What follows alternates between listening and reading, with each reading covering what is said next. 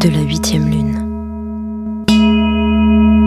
La guérisseuse est la mère de clan de la 8e lune et du mois d'août. Elle est la protectrice de tout ce qui vient servir la vérité. La guérisseuse s'occupe des enfants de la terre en étant la dépositaire des arts thérapeutiques, la mère de tous les rites de passage, la gardienne des mystères de la vie et de la mort, celle qui chante le langage de la mort. C'est une sage-femme, une herboriste, une femme médecine, une guérisseuse spirituelle, et elle enseigne les cycles de notre chemin sur la terre. Sa couleur est le bleu, qui représente l'intuition, la vérité, l'eau et les sentiments. En tant que gardienne des plantes et des racines qui soignent, elle est intimement liée aux esprits du royaume végétal, c'est-à-dire le peuple de tout ce qui est vert et qui croît. Il est parfois appelé peuple de la couverture terrestre, parce que plantes et arbres, ensemble, forment la couche qui protège le sol de la terre-mère de l'érosion et qui préserve l'équilibre de ses cycles de régénération. La guérisseuse est la gardienne de toutes les préparations destinées à soigner, faites à partir de toutes les plantes du peuple de la couverture terrestre. Elle sait quelle partie de chaque plante utiliser pour ses remèdes, ainsi que la façon de les cueillir et de les préparer. En tant que gardienne des mystères de la vie et de la mort, elle accueille les nouveaux esprits dans le monde quand ils prennent un corps humain. Lorsque la marche terrestre d'un individu est achevée, elle célèbre les êtres qui abandonnent leurs habits de chair ou qui meurent pour le monde de l'esprit. Elle est aussi au service des enfants de la terre, dont elle recoue les blessures, remet les os en place, accouche les enfants, soigne les corps et les esprits tout au long de leur chemin sur la terre. La guérisseuse est aussi la protectrice des cycles de croissance de la roue de médecine et de tous les rites de passage. Elle nous apprend les étapes de la grossesse, la naissance, la croissance, la mort et la renaissance. Elle nous montre comment tourne la grande roue de médecine de la vie. Elle nous indique le moment où il faut nous battre pour la vie et celui où il faut lâcher prise. Comment permettre à nos esprits de faire leur choix et comment accepter la mort comme une autre étape qui mène à la renaissance. La guérisseuse investit chacun des êtres humains qu'elle enseigne de la capacité d'abandonner la peur de la mort et d'accepter le changement comme une nouvelle aventure de la vie. Qu'il s'agisse de la mort d'une relation, de la fin d'un travail ou du terme de la vie physique, elle nous montre comment voir au-delà de l'illusion d'une fin et comment célébrer chaque avancée sur notre route comme un nouveau pas qui nous mène à la totalité. Cette 8e mère de clan est l'incarnation du principe féminin qui se met au service des enfants de la terre dans la vérité. Elle leur porte assistance par le processus de guérison qu'est l'accomplissement humain. Elle voit leur orenda ou essence spirituelle qui entre dans leur corps à la naissance. Elle voit les maladies qui se créent lorsqu'ils perdent au cours de leur vie leur connexion avec leur essence spirituelle. Elle les aide à reprendre contact avec l'éternelle flamme d'amour quand ils décident de soigner leur forme physique et de continuer à cheminer sur terre. Elle leur montre comment reconnaître le temps où leur mission sur terre est achevée, le moment où ils sont prêts à devenir un avec l'orenda et à renaître dans le monde de l'esprit. L'histoire de sa médecine est pour nous une façon de comprendre la vaste sagesse qu'elle offre à tous.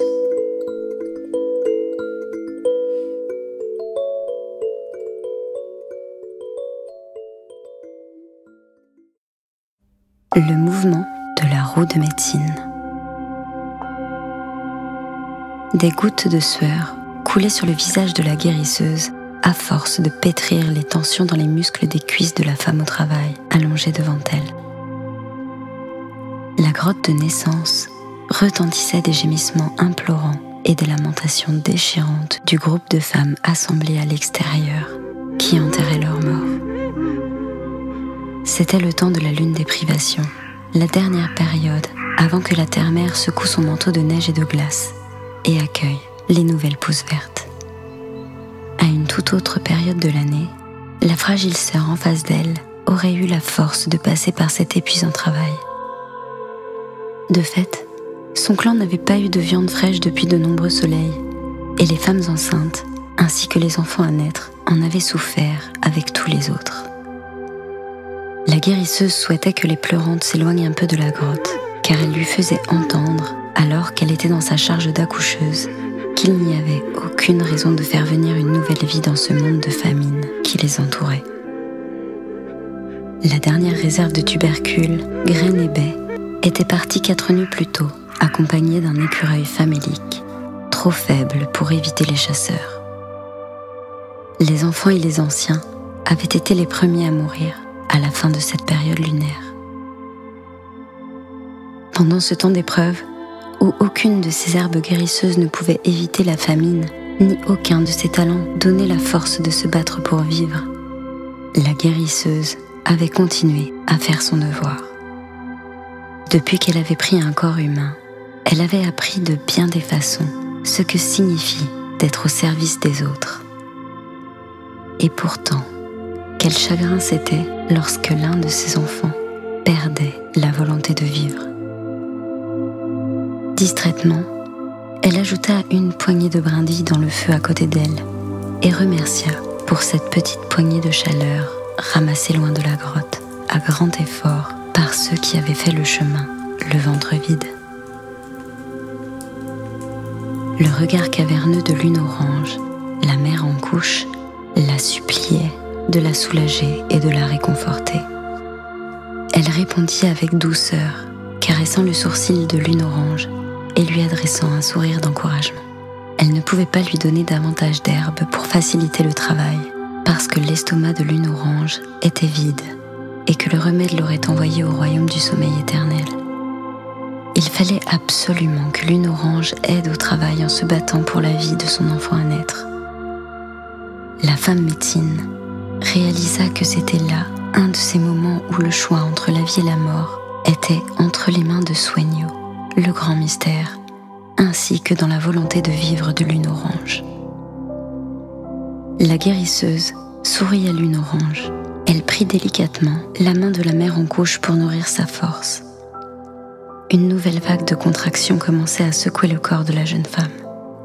La guérisseuse réalisa que la connexion de lune orange à sa propre Renda était l'unique espoir pour la mère et l'enfant. Si lune orange pouvait se connecter à son essence spirituelle, le grand mystère pourrait la nourrir de la force dont elle avait besoin. Sans ce précieux lien, son corps affamé succomberait et la connexion de son esprit allait se faire lorsque lune orange arriverait au campement de l'autre côté, dans le monde de l'esprit. La guérisseuse adopta le masque stoïque de celle qui soutient, ne laissant jamais lune orange deviner son inquiétude, ni son sentiment d'impuissance. L'enterrement des membres de la famille qui étaient morts de faim devait être terminé parce que les lamentations stridentes s'étaient heureusement arrêtées. Pendant la lune de privation, les corps étaient enterrés profondément sous la neige pour empêcher qu'ils se transforment en nourriture pour des prédateurs errants, jusqu'à ce que le sol soit suffisamment dégelé pour que la planète mère reçoive enfin les morts dans son sein de terre. Des monticules de glace, à l'arrière des huttes, servaient de tombes provisoires. Qu'il leur était difficile de consacrer leur ultime force à enterrer leurs morts. Mais les membres de cette tribu humaine acceptaient d'endurer cette difficulté par amour pour ceux qui étaient partis. Le silence fut un signal pour la guérisseuse. Elle savait que 2 femmes reviendraient bientôt dans la grotte pour l'assister dans les tâches nécessaires. Le travail durait longtemps, mais la gardienne des racines de la médecine avait insisté pour que les 2 femmes aillent d'abord dire adieu à leurs proches qui avaient abandonné leurs habits de chair. Entre 2 douleurs du travail d'accouchement, la guérisseuse commença à penser au grand nombre de générations qu'elle avait fait venir au monde et au grand nombre de celles qu'elle avait portées par son chant dans le monde de l'esprit. Au début, Il avait fallu enseigner aux enfants humains le pourquoi des rituels de deuil. Elle se rappelait combien le port du voile et des pleurs avait soulagé les familles endeuillées dans les premiers hivers de sa marche sur terre.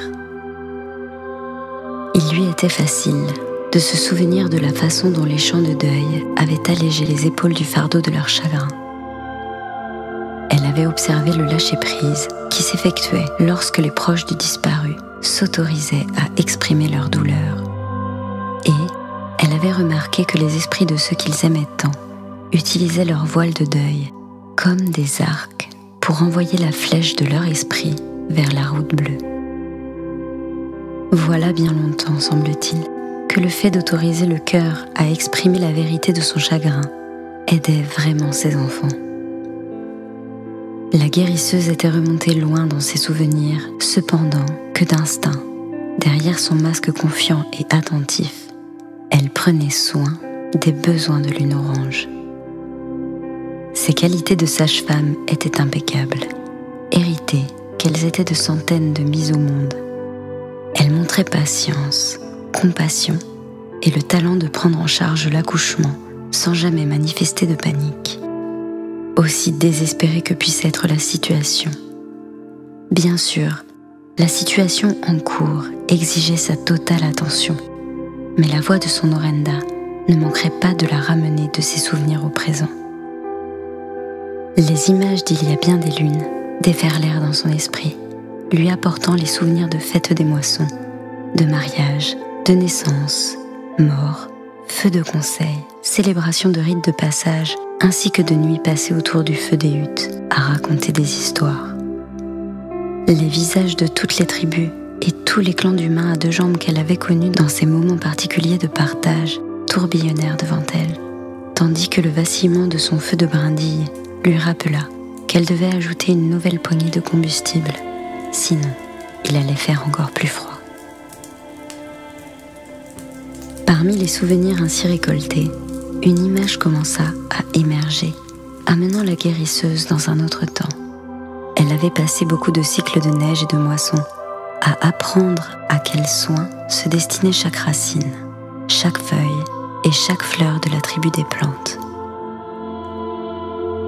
Bien qu'elle soit venue dans la marche de la terre avec un corps adulte, qui ne vieillissait pas comme celui des autres êtres à deux jambes, elle se sentait jadis plus jeune à cause de son manque d'expérience. Chaque enseignement qu'elle recevait de la tribu de ceux qui avèrent et qui croient était une contribution à la réalisation du désir de la nation des plantes de porter assistance à leurs parents humains pour qu'ils survivent. Elle se souvint des leçons du blaireau sur l'utilisation des racines qui soignent et de l'aide qu'il lui avait donnée quand elle avait rencontré son premier humain qui s'était cassé un os. La mère de clan sourit intérieurement en se rappelant comment le blaireau avait partagé sa médecine de prendre en charge et de montrer agressivement sa compétence dans les situations difficiles. Le blaireau n'avait jamais manifesté d'agressivité envers autrui, sauf quand il s'agissait de protéger le faible ou celui qui avait été blessé par quelque force hostile. La mère blaireau avait montré à la guérisseuse comment utiliser la faculté de prendre en charge la situation avec décision et vigueur pour exécuter n'importe quelle tâche et comment mener à bien toute chose avec efficacité sans gaspiller de temps ni d'énergie. Par la suite, le blaireau avait présenté à la guérisseuse bien d'autres créatures. À travers la médecine de l'orictérope, aussi appelée cochon de terre, qui prolonge la vie, la guérisseuse avait appris les secrets de la longévité. Dans sa rencontre avec la cigogne, c'est la médecine de faciliter l'accouchement et la venue au monde qui lui fut montrée. La cigogne lui indiqua comment positionner le corps de la femme pour qu'elle n'aille pas, au cours du travail, à l'encontre des rythmes de sa douleur, mais puisse mettre de côté ses peurs et permettre ainsi au mouvement des contractions de pousser l'enfant. Les souvenirs s'enchaînaient les uns aux autres, comme pour rappeler à la guérisseuse le chemin par lequel elle était entrée dans la connaissance du soin à ses enfants.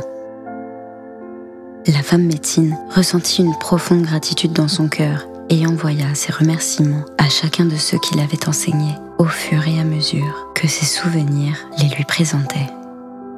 Elle remercia silencieusement l'orfraie qui, en brisant les os de sa proie, lui avait appris sa médecine de casser et de mettre en place les os. Elle envoya toute la gratitude de son cœur au scarabée, qui lui avait montré le processus de soigner et faire renaître à travers sa médecine de régénération. Le scarabée lui avait montré que toutes les choses se régénèrent sous d'autres formes et que rien dans l'univers n'est jamais perdu. De nouvelles plantes poussent du sol fertile par la décomposition des feuilles mortes. De nouveaux soleils naissent dans la poussière d'étoiles qui explosent. De nouvelles cellules apparaissent pour réparer les blessures de la chair. Et l'Orenda est éternelle, prenant de nombreuses formes physiques à travers le temps. Ces enseignements avaient constitué la base de la force intérieure de la guérisseuse, et elle se sentait honorée de pouvoir partager ses compétences en se mettant au service de ses enfants. Le serpent lui avait appris comment muer en transmutant poison, négativité et idées limitatives afin de se dépouiller de ses vieilles peaux. Il l'avait aussi instruite dans l'art d'utiliser de petites quantités de plantes vénéneuses pour immobiliser une personne blessée pendant qu'elle lui remettait en place une fracture ou lui recousait une entaille. En transmutant le poison, le corps du patient devenait plus résistant. Le serpent lui avait montré les merveilles de la force de vie et la façon dont elle s'écoule dans le corps. Ensemble, ils avaient exploré la faculté de l'esprit à soigner et la capacité du mental à contrecarrer ou bien canaliser le processus de guérison. La médecine de transmutation du serpent était un autre des dons pour lequel elle pouvait être reconnaissante, parce qu'il l'avait bien aidée pendant toutes ces années. La guérisseuse s'éveilla de ses pensées et reporta son attention sur ce qui se passait dans la grotte. Lune orange faiblissait encore davantage. Quand les contractions arrivaient, un gémissement s'échappait péniblement de ses lèvres.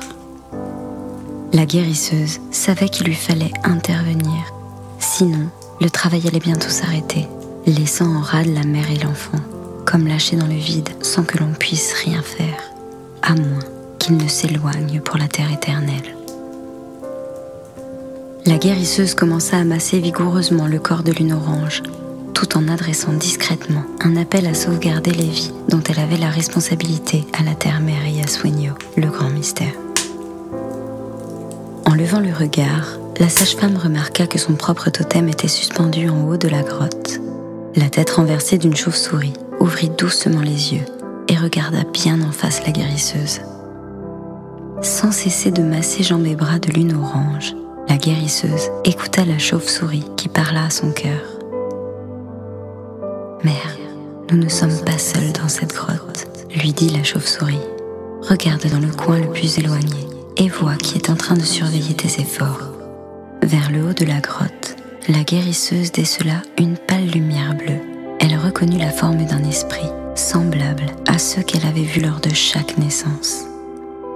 La femme médecine fut soulagée et se sentit extrêmement heureuse. L'Orenda de l'enfant qui attendait de naître était dans la grotte. C'était le signe que la guérisseuse avait espéré. L'Orenda de l'enfant était prête à entrer dans son nouveau corps par le petit point tendre, au moment où la tête du bébé serait couronnée par le canal de naissance, en sortant du ventre de sa mère. La gardienne des arts thérapeutiques avait vu plus d'1 millier de fois le miracle de l'esprit qui prend forme, mais elle était toujours pleine d'exaltation quand elle recommençait l'expérience. Elle jeta un coup d'œil à Lune orange et vit que le massage réussissait à aider la mère en couche à garder une petite connexion avec son corps. Mais elle vacillait entre conscience et inconscience, et il fallait qu'elle soit plus en lien avec ce qui était en train de se passer. La sage-femme se déplaça pour trouver une position où elle pourrait soutenir les épaules de Lune orange, à demi inconsciente, et elle lui souleva la tête pour la bercer dans ses bras. Elle commença à fredonner une douce mélodie qui réconforta Lune orange. De temps en temps, la sage-femme pressait les mains, puis les bras de sa protégée pour y stimuler la force de vie. Au bout d'1 ou 2 fois, Lune Orange ouvrit les yeux et souffla. « Est-ce que je suis morte ?» La guérisseuse répliqua. « Non, petite mère, tu n'es pas morte. Il y a là quelqu'un qui veut te voir. Alors, il faut que tu sois vraiment attentive. » Les douleurs du travail avaient cessé et il était impératif que Lune Orange soit suffisamment revigorée pour que son corps reprenne le processus de délivrance. La guérisseuse entreprit de parler à Lune Orange d'une voix plus ferme pour solliciter son attention. « Vois-tu, petite mère, l'esprit de ton bébé qui va naître est ici, dans la grotte, et tu dois ouvrir ton cœur pour l'écouter. » Une lueur de fierté complice illumina le visage de Lune Orange, qui rassembla tout ce qu'elle pouvait de force pour murmurer. « Aide-moi, s'il te plaît. Montre-moi comment voir l'esprit de mon enfant, mère. » La guérisseuse sentit une onde de soulagement parcourir ses membres et elle dirigea le regard de Lune Orange vers le recoin de la cavité en haut de la grotte. Elle commençait à croire qu'il y avait peut-être quelques ressources cachées, profondément enfouies chez celle qui devait être mère, qui pourrait les tirer de ce délicat moment entre vie et mort. La femme Médecine commença à décrire ce qu'elle voyait et comment la forme bleue pâle de l'esprit bougeait, jusqu'à ce que Lune Orange puisse, elle aussi, bien la voir. La guérisseuse parla à Lune Orange au cœur du silence dans lequel se fit entendre la voix de l'enfant à naître. Elle discerna la voix de l'Orenda de l'enfant aussi clairement que Lune Orange l'entendit lorsque la voix s'adressa à son cœur de mère. « Tu vas être ma mère, Lune Orange, mais c'est aussi pour t'enseigner que je viens. C'est avec ce temps d'avant ma naissance que nous devons commencer notre voyage ensemble. Tu as oublié comment te connecter à ton Orenda et comment obtenir du grand mystère la force dont tu as besoin. Je suis venue te rappeler le temps d'avant ta propre naissance, quand tu connaissais très bien cette connexion. Si tu murmures ton propre nom et te représentes ce qu'il veut dire, tu vas redécouvrir ta médecine personnelle. Tous ces dons reposent dans ton Orenda et attendent que tu les découvres. Lune Orange, Lune Orange, Lune Orange, Lune Orange, se murmurait à elle-même la femme en couche. Des visions de la couleur jaune-orangée de fleurs d'oranger flottaient dans sa tête, jusqu'à transformer son esprit en une lune des moissons avec son opulente lumière dorée. La scène changea, et la lune des moissons prit l'aspect d'une ravissante jeune femme baignée d'une lumière aux couleurs de melon tendre et rose saumonné. Cette femme de rêve était couronnée de feuilles d'automne et d'épis de blé mûr, entrelacés d'herbes jaunes et de raisins sauvages. Des baies pourpres et des capucines se déversaient de sa couronne, mêlées de ces grappes de baies orangées que l'on trouve sur les arbres cendrés des montagnes. Dans ses bras, elle tenait un panier tressé en roseaux et aiguilles de pin. Du panier venait une autre lumière, dont les rayons bleu pâle dansaient sur le visage souriant de la femme lunaire. La vision se transforma à nouveau quand la femme recueillit la boule de lumière bleue à l'intérieur du panier pour la porter à son cœur.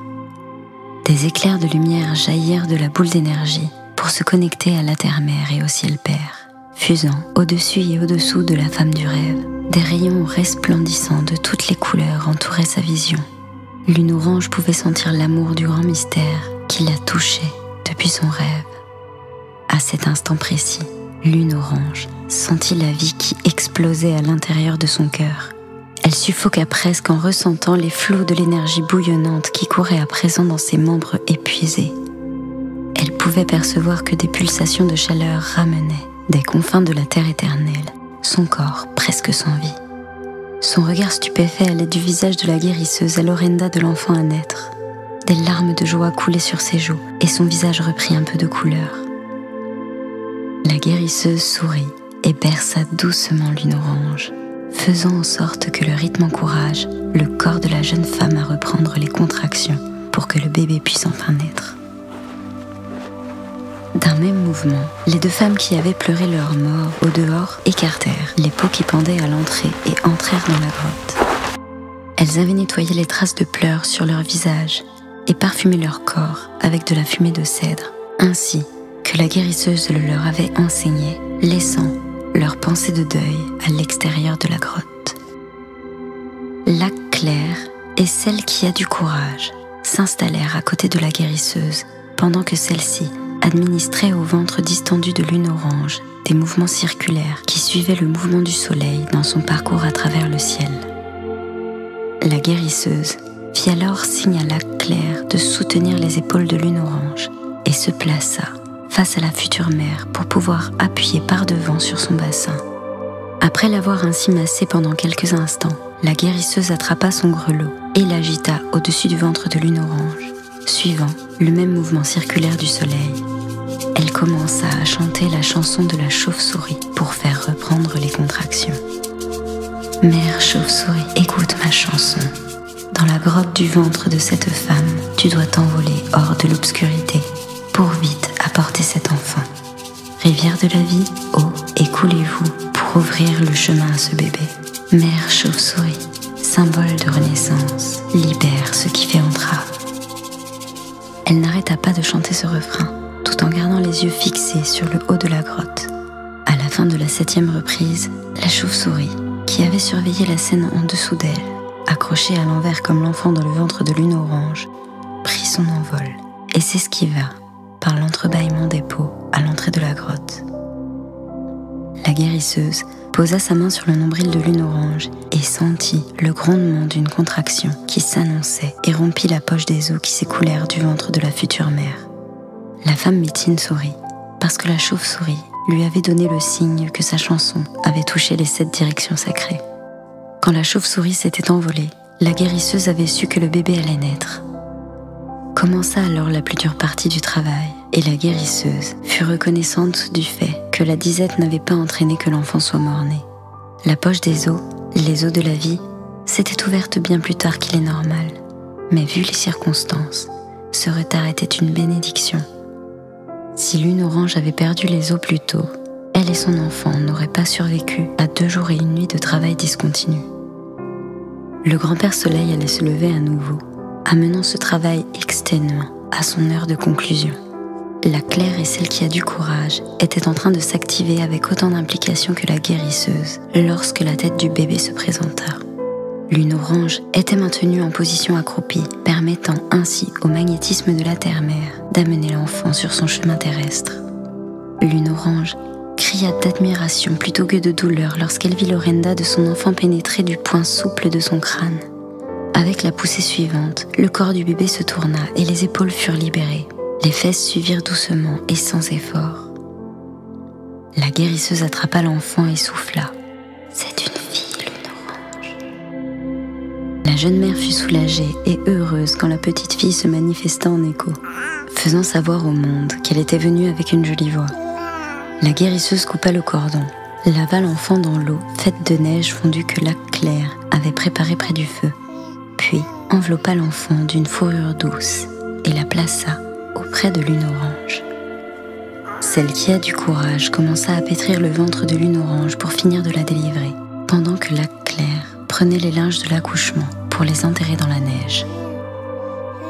La guérisseuse se mit à songer au compagnon de lune orange, cerf gris, qui était mort piétiné par un bœuf musqué 4 lunes avant la naissance. Lune orange avait été recueillie dans la hutte de sa sœur, mais à présent, sa sœur et toute sa famille étaient mortes de faim. La femme Médecine prit une décision. Lune orange viendrait vivre dans son foyer. Les chasseurs lui donnaient toujours beaucoup de viande en échange de ses services, et il n'y avait aucune raison de ne pas élargir son cercle familial en accueillant la jeune mère et sa petite fille qui venait de naître. La guérisseuse allait faire part de sa décision à Lune orange quand celle qui a du courage s'approcha, présentant le cordon ombilical lavé à la femme Médecine avant de sortir enterrer le placenta dans la neige, au pied de grand-père montagne. La guérisseuse prit 1 minute pour le nouer en une boucle serrée, puis elle le suspendit à une corne de cerf accrochée près du feu pour le sécher. Plus tard, le cordon bien sec serait placé dans un petit étui en peau qui serait cousu serré à l'intérieur d'une minuscule pochette de Médecine. Ce petit sac de cordon ombilical appartiendrait au bébé qui venait de naître et serait pour elle un rappel constant de sa connexion physique avec la terre-mère et de sa connexion spirituelle avec le ciel-père. Aucun des enfants de la terre n'avait à redouter de se sentir seul ou orphelin s'ils portaient contre leur cœur leur cordon ombilical, ils comprendraient que le cordon physique était remplacé par un cordon spirituel qui les garderait en connexion avec leur véritable père et mère aussi longtemps qu'ils chemineraient sur la terre. Lune Orange appela la guérisseuse qui aussitôt vint à ses côtés. « Mère guérisseuse, le nom de ma petite fille sera couverture terrestre, parce que son Orenda m'a montré sa médecine quand elle est née. Son souhait est que vous deveniez son enseignante quand elle grandira. Couverture terrestre m'a fait me souvenir que les cycles et les saisons changent sans cesse et que c'est des neiges de la lune de privation que va naître le manteau de verdure de la terre-mère. Cet enfant est la promesse du printemps. Cet enfant m'a enseigné la foi. Elle m'a dit que la foi est le rouge-gorge qui chante les fleurs alors que la terre est encore recouverte de neige. Couverture terrestre m'a expliqué que sa naissance, qui a été son premier rite de passage, a été un rite de passage pour moi aussi, parce que je me suis alors reconnectée à mon Orenda et au grand mystère. Je te remercie de nous avoir fait traverser ensemble le processus de la naissance, Mère guérisseuse. La guérisseuse fut touchée par les paroles de Lune Orange et lui fit part de sa décision de les emmener vivre chez elle toutes les deux. Elle savait quelles étaient les leçons que Couverture terrestre avait enseignées à sa mère, mais les entendre exprimer comme une expérience qui avait été comprise donna à la gardienne de l'art de guérir encore plus de joie. Celle qui a du courage entra dans la grotte auréolée de délicieux arômes de viande grésillante. Un élan était tombé de la falaise au pied de Grand-Père Montagne, et celle qui a du courage l'avait découvert lorsqu'elle était allée enterrer le placenta. Elle avait donc fait cuire de nombreuses lamelles de viande et les avait amenées à la grotte pour que les femmes puissent se remplir le ventre. Ces femmes savaient qu'il était très important de manger de petites quantités et de bien mâcher pour que le repas ne soit pas rejeté par leurs estomacs. Après le repas, ce fut au tour de Couverture terrestre de vouloir être nourrie. Elle l'avertit d'un cri qu'elle ne voulait pas être oubliée. La guérisseuse sourit en voyant Couverture terrestre téter sa mère. La mère de clan repartit dans ses pensées en imaginant comment serait la vie pour la petite Couverture terrestre. Comme le peuple de ceux qui est vert et qui croit, cet enfant apprendrait les cycles de la vie, de la mort et de la régénération en devenant sœur du peuple des plantes et des arbres. Et elle apprendrait comment utiliser toutes les parties de chaque plante. La guérisseuse lui enseignerait comment faire accoucher les mères de leurs bébés, réparer les os brisés, recoudre les plaies et soigner les esprits blessés. Couverture terrestre devrait apprendre les voies de l'esprit, même si son Orenda les connaissait avant sa naissance. L'oubli constituait toujours une grande part du processus de la vie humaine, mais restaurer le souvenir était l'un des plus importants rites de passage au cours d'un chemin humain sur la Terre, quel qu'il soit. Ce serait une joie que d'accompagner Couverture terrestre dans ses premiers pas dans l'humanité et de l'initier au petit rappel de la vie qui contribuerait à faire que son Orenda soit pleinement présente dans son corps. L'éternelle flamme d'amour était la lumière qui guidait l'Orenda de toute forme de vie. Quand et comment chacun de ceux qui marchent sur deux jambes allait redécouvrir sa connexion à la source créatrice appartenait à l'individu.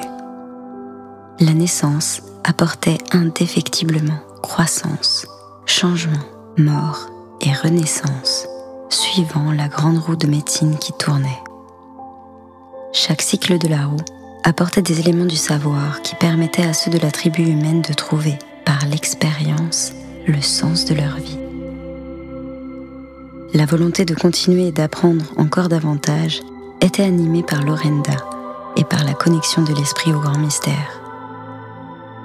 À travers la médecine de ce qu'elles avaient vécu ce jour-là, Lune Orange et Couverture terrestre avaient reconquis leur connexion à la force de vie qui se trouve dans leur essence spirituelle. C'est à cause de ces connexions que la chauve-souris avait volé hors de la grotte et avait demandé à l'élan de sacrifier son corps, en sorte que la résistance et persévérance qui caractérisent sa médecine puissent être partagées avec ce groupe d'êtres humains. Les relations entre les membres bienveillants de la famille planétaire étaient de nouveau fortes. De cette éprouvante période de famine et de perte, le clan des êtres à deux jambes venait de renaître. Parce que l'une d'entre eux avait nourri sa foi à l'éternelle flamme d'amour qui demeurait dans son orenda. La guérisseuse entonna un chant de grâce pour les miracles de cette journée et pour les miracles qui les attendaient tous sur la généreuse route rouge de la vie. Il lui vint de nouveau à l'esprit que saison ou raison apporte autant d'occasions de grandir et de changer. À travers chaque tour de la roue de médecine, la transformation est toujours à l'œuvre.